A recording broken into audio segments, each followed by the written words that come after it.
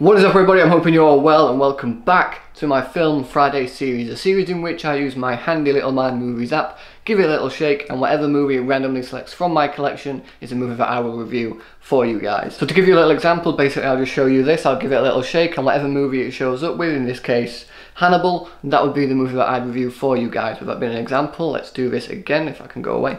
We'll do this again. And the movie I'll be reviewing for you is Lara Croft Tomb Raider, The Cradle of Life. Oh, what a choice.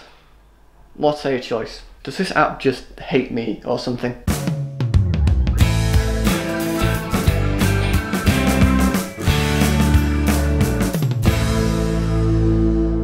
Lara Croft Tomb Raider, The Cradle of Life. That title is a mouthful. So Lara Croft Tomb Raider, The Cradle of Life is a sequel to the Lara Croft movie originally, starring Angelina Jolie returning to the main role. And it sees her on the hunt for this Cradle of Life that she needs to get to before this group of mercenaries do, who plan to use its power for evil. So like the first movie, cheesy, over the top and ridiculous. But personally, I prefer the first movie over the second movie. Like, these movies are not good movies. They are clear guilty pleasure films that I can have a bit of fun with, but I do prefer the first movie over to this one. I just feel the first movie, because it was directed by Simon West, who's known for directing those over-the-top action flicks that you can just sit back, relax and shove popcorn in your face to, that he was a really good choice to direct that first film. That's the type of film that he was going for, and that's the type of film we got. However, the director for this film, Jean de Bont, who I'm probably mispronouncing his name there, just didn't feel like he was at home with this type of genre. Now, I'm not familiar with his other works and I haven't looked him up before doing this review, but there's a few scenes in this film that do feel very horror-esque. There are quite a few well-done horror elements in this film that make me think that the director is more comfortable focusing on horror films rather than over-the-top action films. And because of that, I don't feel like this director was the perfect choice to helm this film. That being said though, it's not a terribly shot film. The action sequences, while clearly using stunt doubles and is very choppily edited here and there, are still fairly well shot. But when the movie does take a more horror-esque turn, that's where the director really does shine. For example, there's a scene in the woods that follow these creatures that seem to hide in the shadows and blend in with the trees and stuff like that, very supernatural type creatures. And while it could have been done better, I do feel like that was a very effective scene, although the reveal of the creatures themselves I feel could have been done better. It built it up fairly well, and while it could have been built up better, I do feel like the reveal of the actual creature eventually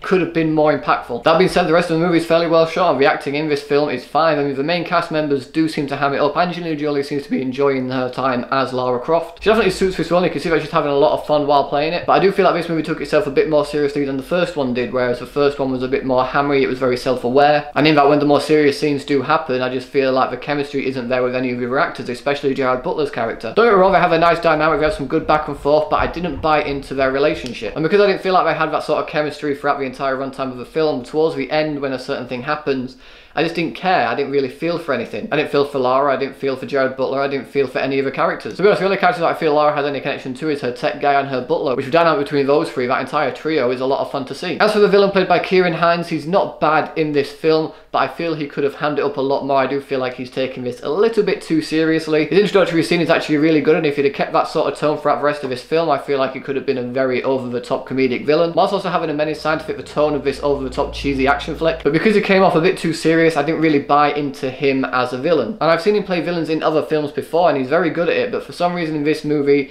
he just took it far too seriously. And I do feel like that was a downfall for his character. The rest of the cast are all fine. Obviously, there are a few supporting characters that are just ridiculously over the top, and the dialogue doesn't help with that. The script itself isn't well written. It's a pretty shoddy script in terms of dialogue especially. The story itself is intriguing. It's enough to keep you interested throughout the runtime of the film, although there are definitely parts in the movie where it does drag out a little bit too much. I feel they could have cut a few things here and there. The movie itself is nearly 2 hours long, and I don't necessarily feel like it needed to be that long. While the CGI effects in this movie aren't great, they're definitely not as bad as some of the movies that have come out in recent years anyway. It's definitely noticeable, but it's not throw up in your mouth noticeable. Overall, Lara Croft: The Cradle of Life isn't a bad film. It isn't one of those guilty pleasure films, and I kind of hate that my app randomly selected another guilty pleasure film in my collection. I'm pretty sure my app hates me. But if you're in the mood for dumb, over-the-top action fun, I recommend watching the first Lara Croft, and if you do enjoy that, maybe check out the second one, but I don't necessarily feel like you need to. It's certainly not as good as the first one in terms of over-the-top action, but it's still a rather enjoyable ride. Angelina Jolie does a good job in this film. You can see that she does enjoy playing this character. And while I feel we could have got someone better behind the camera to helm this film, it's not a terribly shot film by any means. It's certainly not an offensive movie. It's certainly watchable. And so for all those reasons, I have to give Lara Croft Tomb Raider: The Cradle of Life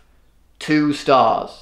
So, Lara Croft Tomb Raider, the Cradle of Life. Have you guys seen it? What were your thoughts on it? Whatever your thoughts are, let me know in the comment section below. Thanks to those for watching, guys. If you like this video, please give it a thumbs up, share it with your friends, and if there's more videos just like this one, then subscribe to my channel for more. Thanks again for watching. You guys are awesome, and I will see you all in the next video.